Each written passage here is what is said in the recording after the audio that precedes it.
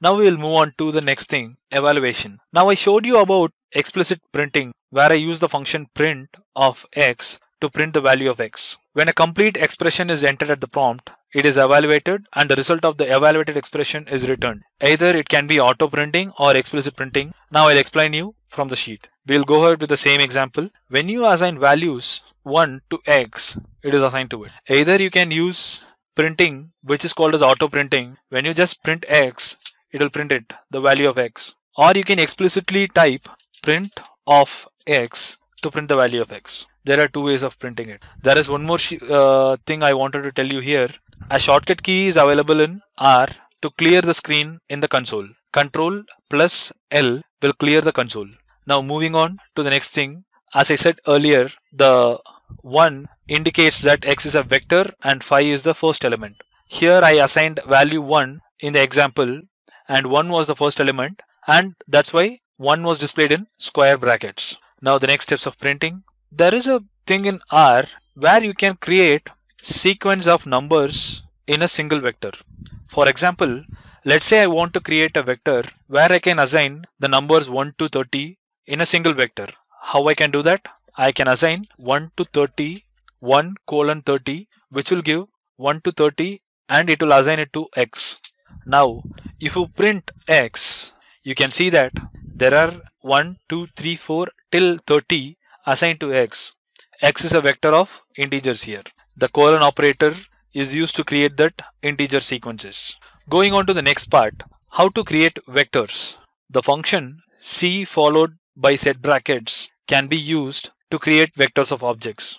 As I told you earlier, a vector is nothing but a collection of same class of objects. It can be any numbers, any number of values inside the vector, but everything has to be in the same class. Here I have shown you some basic examples to create a numeric vector, a logical vector again, a character vector, an integer vector, and a complex vector.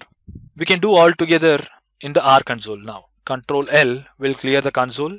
Now I want to create a vector which is numeric. Now I'm trying to create a vector which contains two values, 1.5 and 1.6. Now the vector is created. To display the vectors, again I have to display it using X, and it displays 1.5, 1.6 are assigned to the vector. Same way you can create a logical vector. Everything has to be in caps. Now if you print the value of X, you'll get true and false assigned to it. Now we can create character vectors A, B, C. Now I want this vector to contain the values A, B and C. Now the object A was not found is the error returned. What exactly it specifies is this is not a predefined object in R. This is a string or a character which should be represented only by double quotes.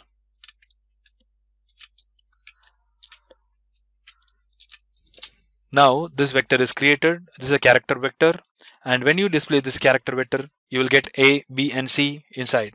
Now again, in the same way, you can create an integer vector and a complex vector.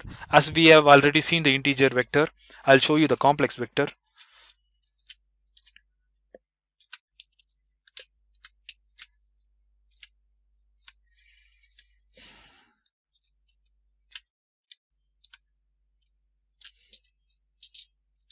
Now I have added two complex numbers. One is 1 plus 0i and the other is 2 plus 5i. These are called complex numbers as there are imaginary parts associated with the real numbers. Now when I display this x, I'll get 1 plus 0i and 2 plus 5i inside the vector. Now we'll move on to the next thing. So using the vector function, we can create a vector.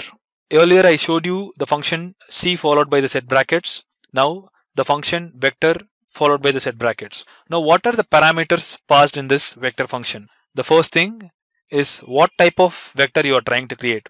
Either it is numeric or logical or character or complex or integer.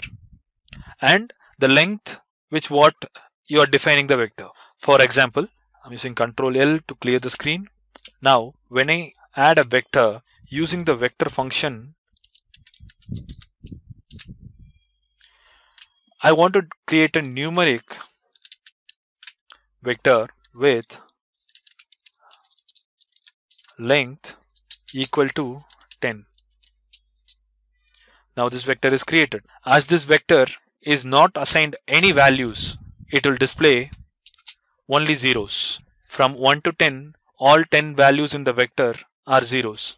Now we'll move on to the next part of mixing objects. So here I'm trying to create a character vector, but instead I have a numeric value also in the same vector.